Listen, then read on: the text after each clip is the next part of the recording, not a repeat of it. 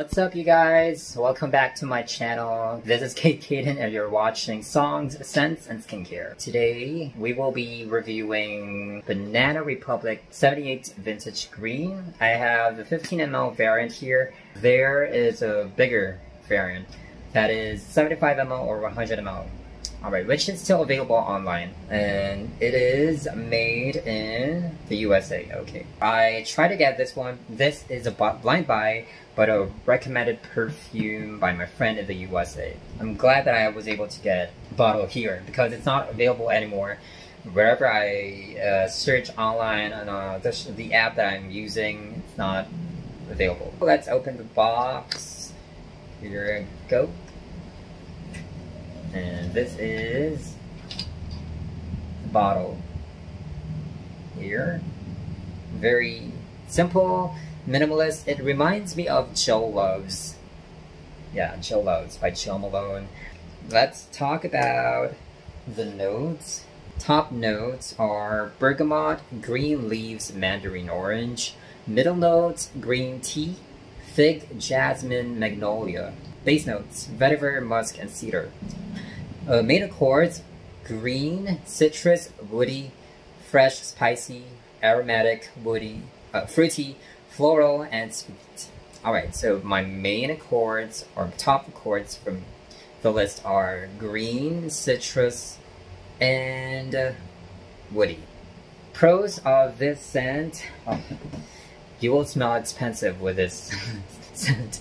It is one of the best perfumes out there. It is so different from designer perfumes. It's green, so leafy. Yeah, I'm not sure if it's a word, but I think of that word, leafy. But yeah, it smells like green leaves, and also the bergamot is dominant. It reminds me of a fresh cabinet. That's how I picture it.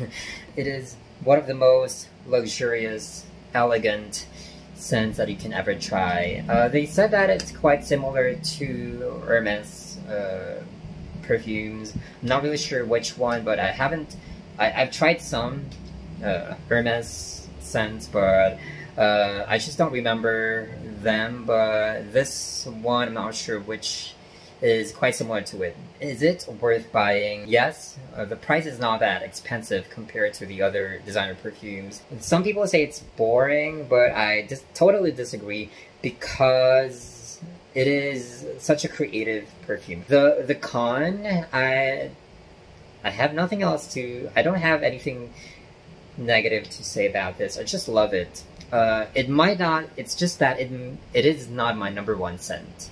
It is not my favorite. There are scents that are I think fit my personality.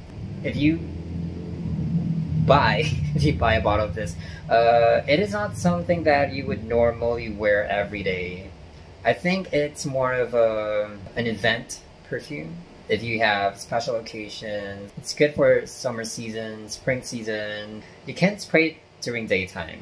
This is one of my top 10 scents right now. It's just that it's not my #1. There you have it. I have nothing else to say about this, but it's just so good. It is one of the most amazing scents I've ever tried in my entire life. Alright, it's not that expensive. Super worth buying. Take care and see you in my next review. Bye for now.